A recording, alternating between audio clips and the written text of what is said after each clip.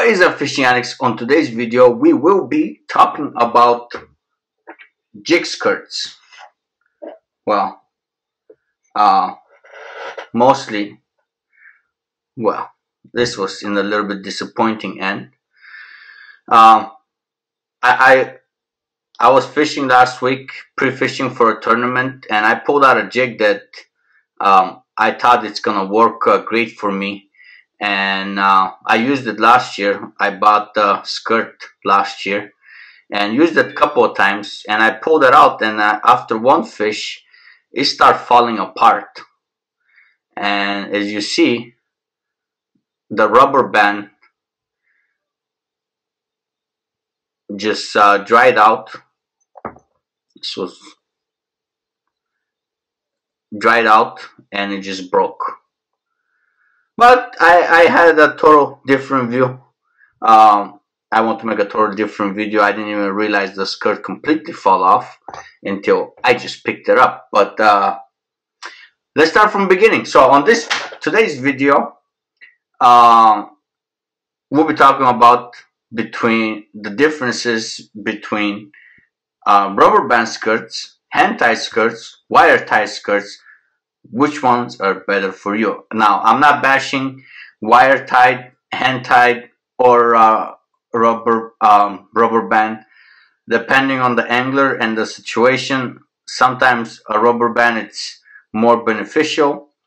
However, if you don't lose that many jigs, or you take care of your stuff, I guess, I don't know. This was in a dry box. But still broke off. But before we even get to that, I made a video last weekend and my camera wasn't recording as it should. So the Sony, this one, my primary camera, I dropped it a couple of times. So there is a little whatever thing that zooms out and in and out, that's broken. So earlier on the videos when I just got my NAR, I zoomed in because the angle and lost focus. Either way, on that video I said I asked a couple questions, but I didn't want to post it until I wanted which camera to get. So let's do a little giveaway. Check down below in the comments, what camera should I get? If I get the camera brand you suggested, I'll make you a nice pack of my own jigs and trailers. I'll ship you jigs and trailers. I was just making a couple of them for the river. I finally decided that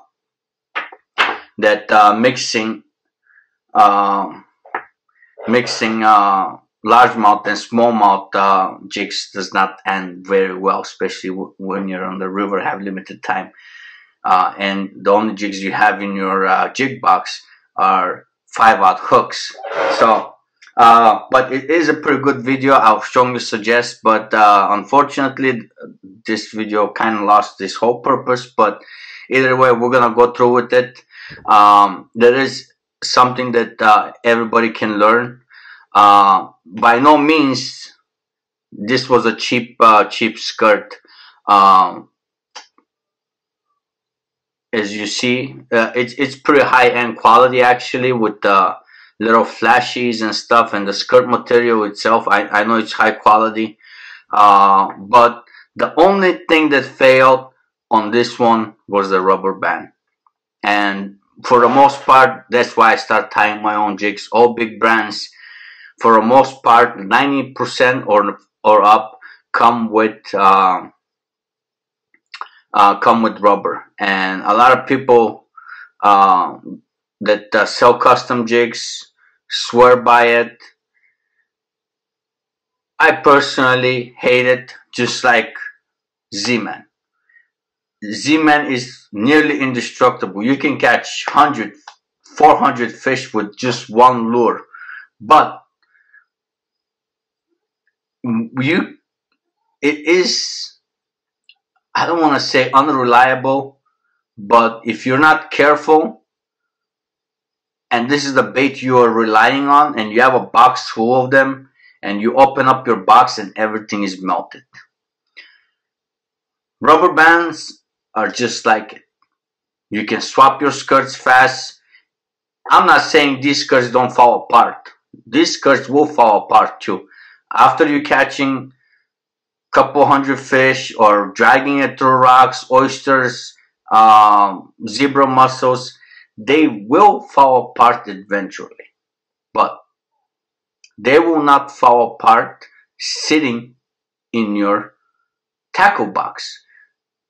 You can get them wet, you can do whatever, they will not fall apart. Same thing with wire tie. They will not fall apart. All jigs have their place, wire tying and all that, fishing on heavier cover, but these jigs, you cannot pull them. You can pull as hard as you want on it. This will not break. Rubber band will come apart.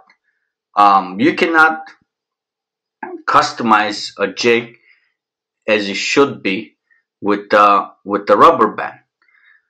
When you're hand tying them, you can have these, certain colors just stay in one place. I currently do not have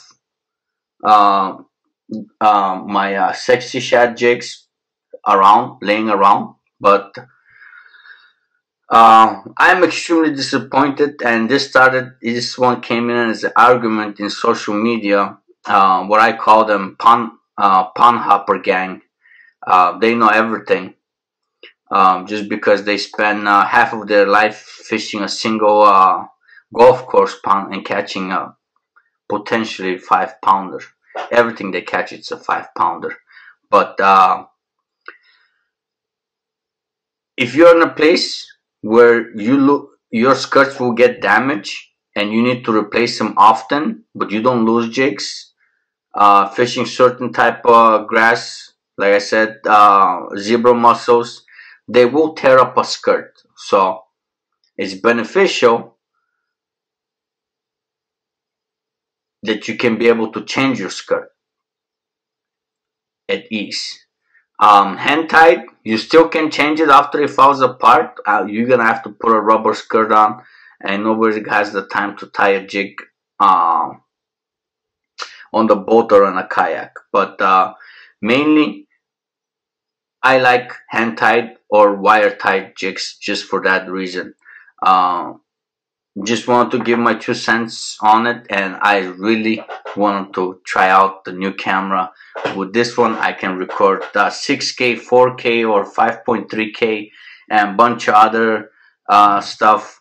I believe it's gonna be an amazing camera. I never want to switch away from Sony, but unfortunately, you cannot get any more Sony online or anywhere. They are extremely expensive. Even used Sony's were just workhorse, and it was a great camera with low light and stuff. But I want to try out this brand, and so far I like it. I just want to see how the image quality is gonna be. So I'll have a video coming up right after this. I'll post it the next day with crappy picture. The picture is not that good, but I am taking this bad boy out on the weekend, and we're shooting a lot of videos, a lot of content, a lot of educational. I want to shoot out the 2 educational videos that a lot of people been asking me about, some certain techniques and retrieves and stuff.